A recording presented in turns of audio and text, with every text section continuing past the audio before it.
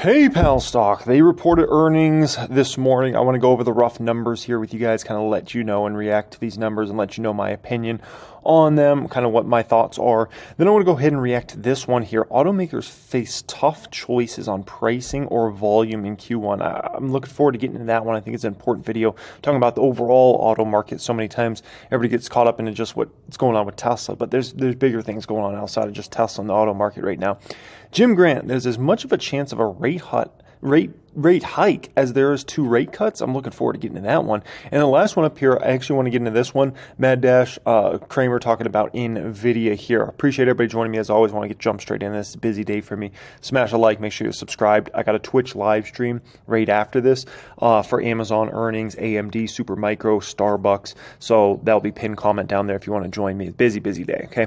So looking at PayPal's raw numbers here, okay?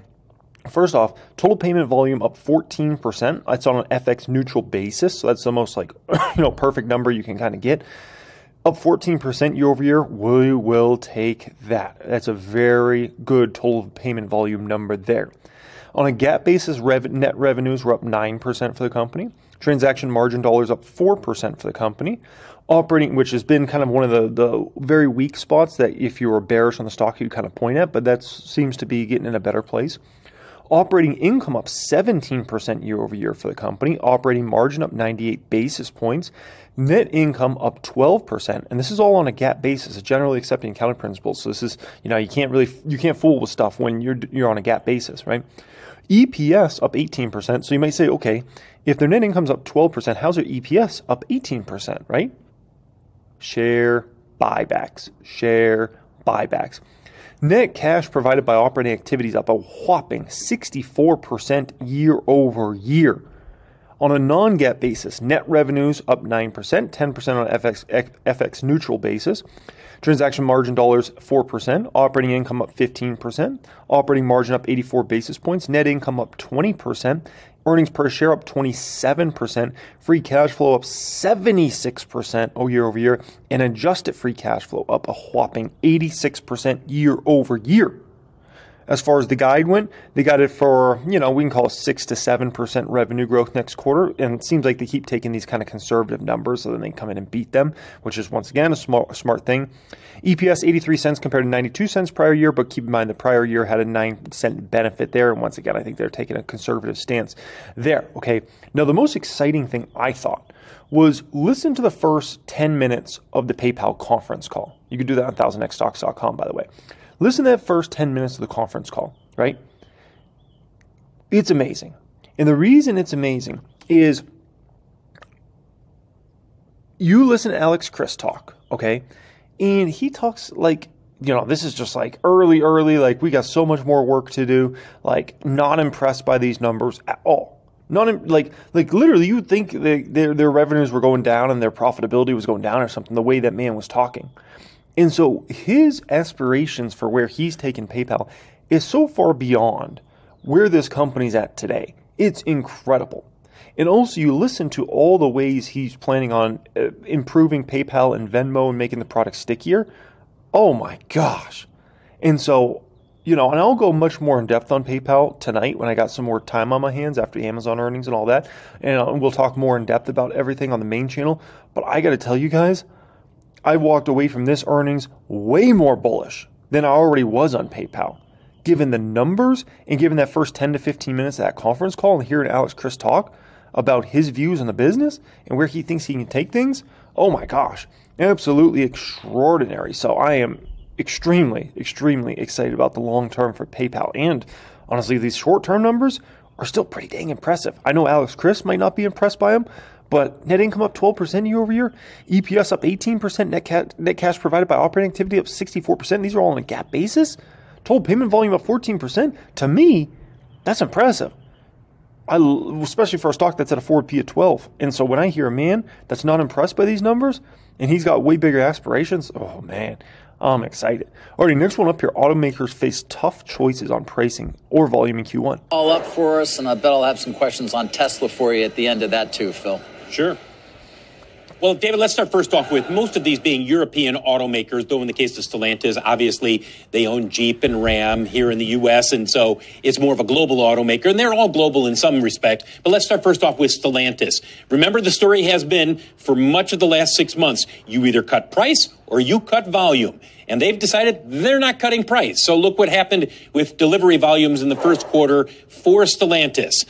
In total, down 9.6%. In Europe, down 6.8%. Though we should point out, here in the U.S., deliveries up 5.9%. They also have affirmed their full-year earnings guidance, but this was a revenue miss. So as you take a look at shares of Stellantis, the inventory continues to build, especially in certain regions around the world. That's going to be a focus for them. And as a result, you see shares down more than 8%. Let's shift gears to Volkswagen. Q1 sales, these are nothing great to write home about. Volkswagen overall down 4%, Porsche down 7%, the Audi brand down 11%. A number of one-time issues impacted their Q1 results, and as a result, the earnings were just shy of estimates. As you take a look at shares of Volkswagen, it did reaffirm its guidance for all of 2024. That's not enough for investors right now, down more than 4%. Guys, I need you to know this in regards to these other automakers. This is just the start of the pain for them. It's just the start. You got to understand how different traditional automakers are versus somebody like a Tesla. Tesla sells direct to a consumer. You go buy something on a website. So they're going to feel pain way before anybody else feels pain. These automakers, their customer is not me and you. Their customer is a dealership, okay? So they can send inventory to the dealerships until those lots are full, which they are full and maxed out now at this point in time. I can tell you that much. Go by any dealership. I've seen them in Arizona. I've seen them in Vegas. They are loaded with inventory. Watch some of the people that cover the auto industry, and they'll show you lots all around from the Northeast down south. Lots are packed. Dealerships are packed with inventory. I mean, absolutely packed with inventory.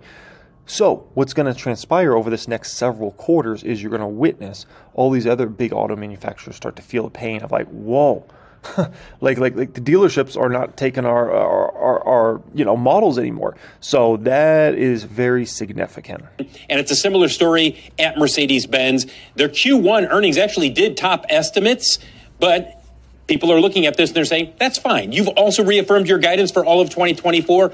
In general, people are not crazy. And I say people, investors are not crazy about the setup in the auto industry right now. And again, it's about either pricing or volume, David. And that's what we're seeing the automakers facing a choice on, certainly in the first quarter. And that's likely continuing here well into the second and the third quarter. Any of these automakers that have had gains so far this year will likely lose all those gains within the next few months, in my opinion.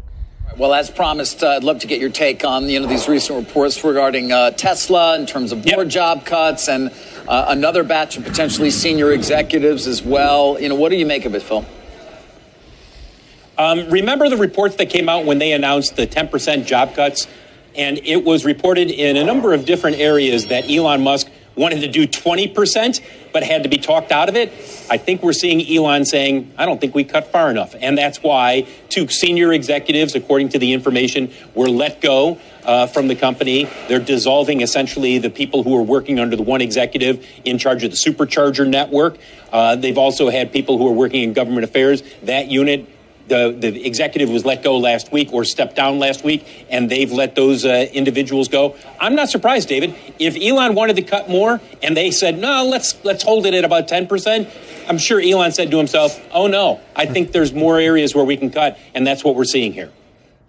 Yeah, Elon, I don't think people realize, and when it comes to Elon Musk, the man is a brutal businessman. And, I don't think people really look at him like that. They kind of look at him as just like, oh, he sends tweets out and he says this and he says that and he's just, the man's a brutal businessman. You don't get that level of success without being an absolutely brutal businessman. And he is. And so I think that's just very important. I think he's one of the most brutal businessmen I've studied in the past 15 plus years. Just people they don't really understand everything that's going on there, so they don't really get it. But trust me, that man he's as tough as it gets when it comes to being a businessman, okay?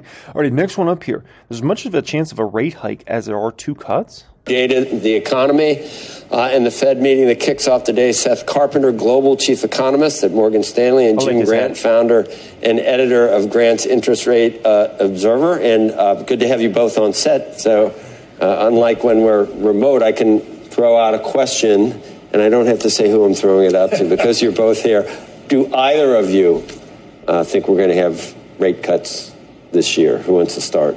Jim, should we? I think that a little modesty is appropriate because only 4 months ago there were going to be 6.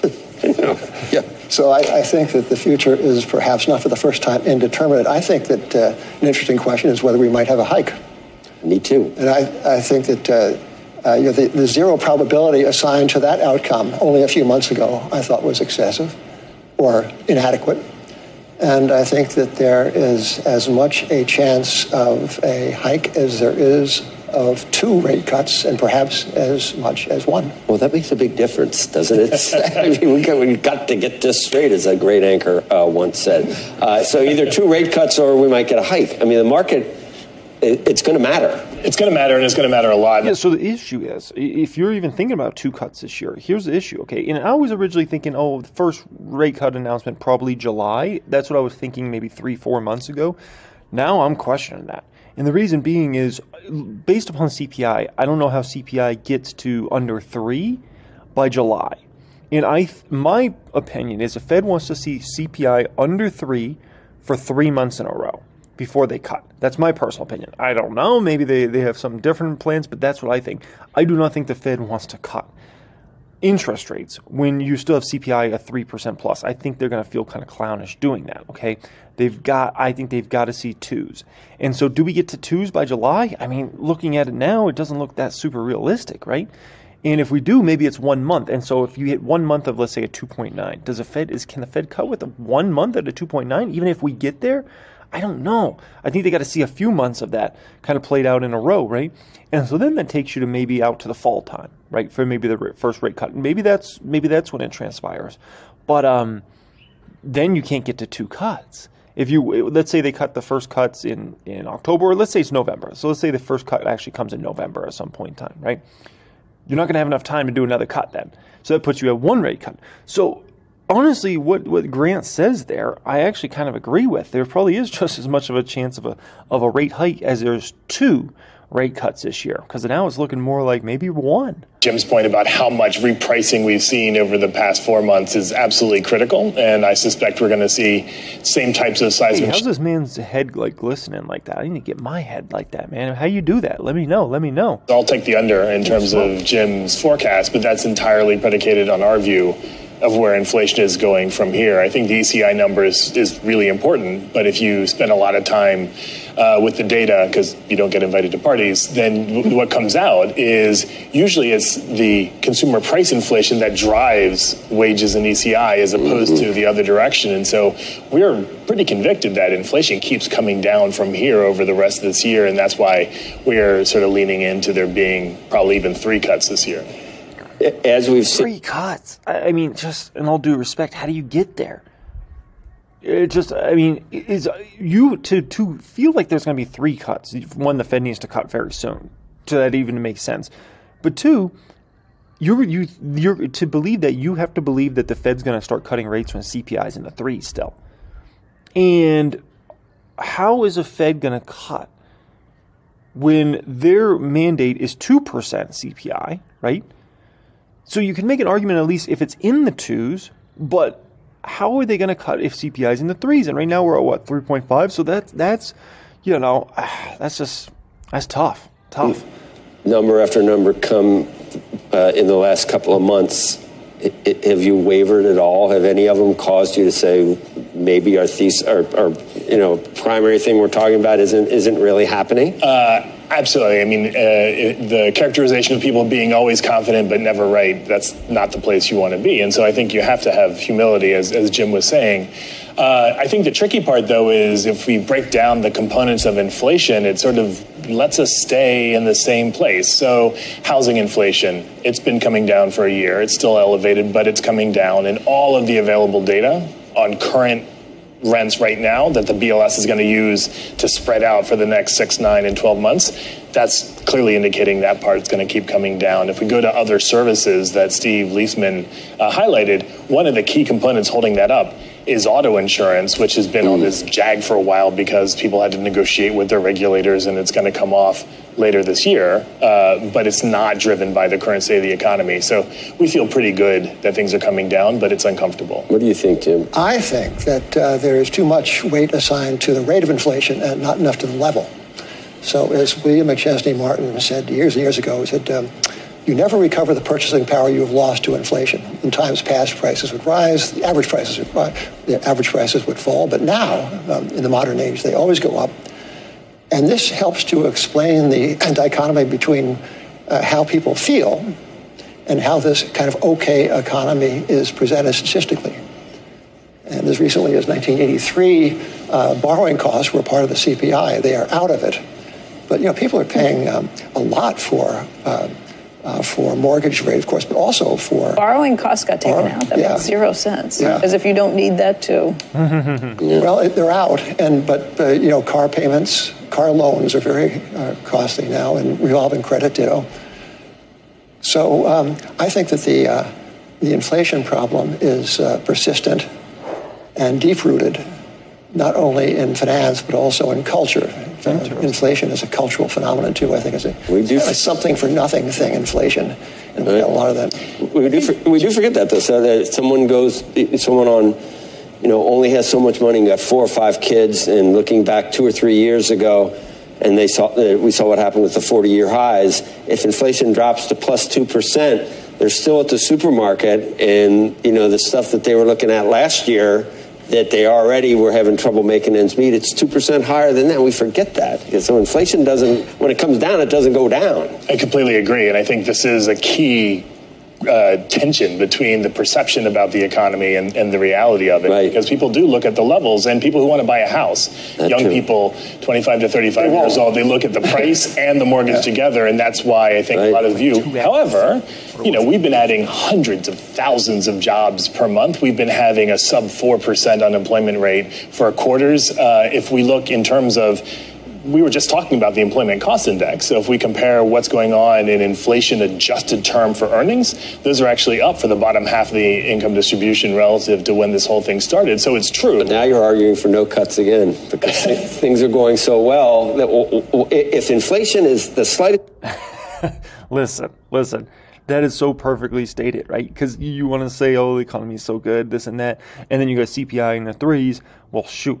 Well, how are you going to make an argument for cuts then at that point in time? I have a question, and we really haven't slowed a lot of those metrics.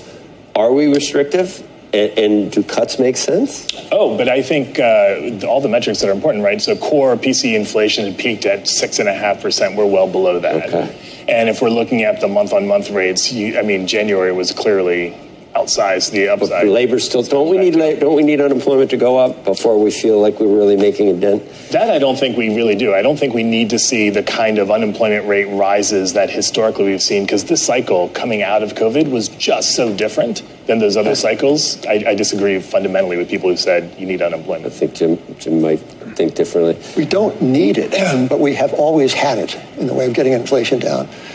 Financial conditions index, as measured by the Chicago Fed, have never deviated from very accommodative during the so-called tightening span. Money is easy, it's not tight. And I think that inflation is going to prove to be chronic, persistent, and rates will be higher for much, much, much longer. I mean, you could get really negative, Jim, if what you're saying spirals. The Fed insists on inflation. People forget that. People forget that the Fed targets a 2% devaluation of one's dollars every single year. That is what they aim for, and sometimes they overshoot. Yeah.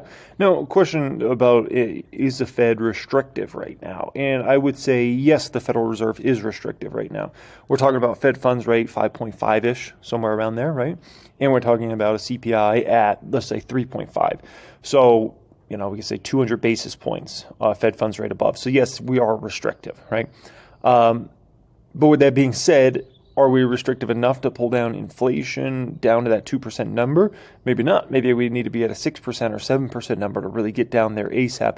But the Fed, I think, is very scared of bringing us down fast because that also risks bringing the whole system down really, really fast. So they're trying to play kind of a cutesy, very tough game to play of like being restrictive, but not going too crazy where, you know, not only inflation drops, but then you go potentially into deflation, unemployment climbs massively. That's a messy, messy situation. So they're trying not to do that situation. All right, next one up here, Kramer, Med Dash, NVIDIA. By the way, you know, Kramer gets a lot of crap all the time. You know, there's like an inverse Kramer index and all those sorts of things. I've got to stick up for Kramer here, okay? The first person I think I ever heard talk positively about NVIDIA was actually Kramer. Way a long time ago, before NVIDIA was like a household name. That man was speaking very positively about NVIDIA. I heard about it from him and then actually a coworker who I taught stock market investing to.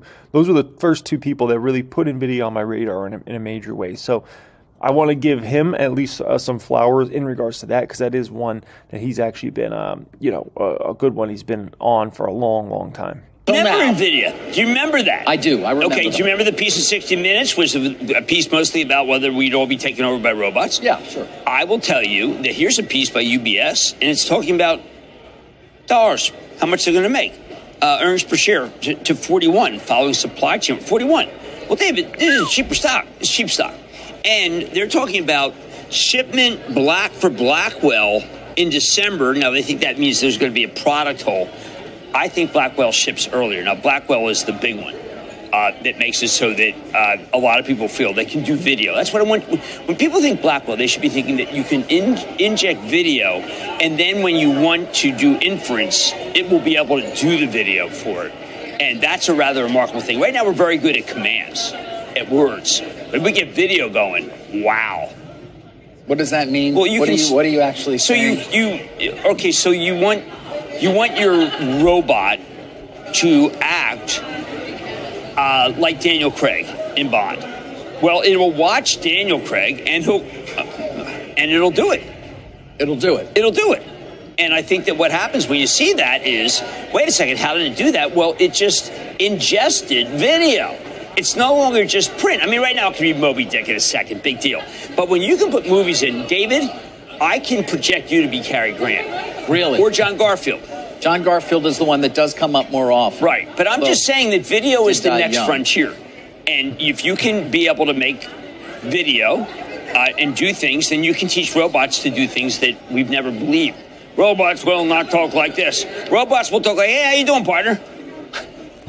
So you can program a robot to do anything. Conceivably, when it starts to actually be... I could have a joke I could make right now. I don't know if I should make it. I don't think I should make it. Dang, it's a good one, too. Used could leapfrog the technology. Right, and also if you're Amazon, I mean, you can just do it. These guys think, one of the things that's great about Jensen, he says, look, I don't know if you saw it in the interview, he said, I don't know what people can do with this, but we know that they can have it. So you'll be getting, I tried to look at Getty Images, little stock, because Getty Images, they're using a lot of that stuff. Right. But when I went to the bar, the NVIDIA bar, with the robot didn't know much. No. Now the robot will be so smart that when I get to Cinco de Mayo, it's really just Modelo versus Corona. He's not going to say to me, how would you like a Jack Daniels and Diet Coke? Damn it, he keeps bringing up drinking. I can't do it. I can't do the joke. I can't do it. It's so bad. Anyways, guys, appreciate you joining me. Busy day ahead. I'm about to go live on Twitch where I'm a little more uncensored. So if you want to join me for that one, you can join me on that one. Pin comment down there. Much love and have a great day.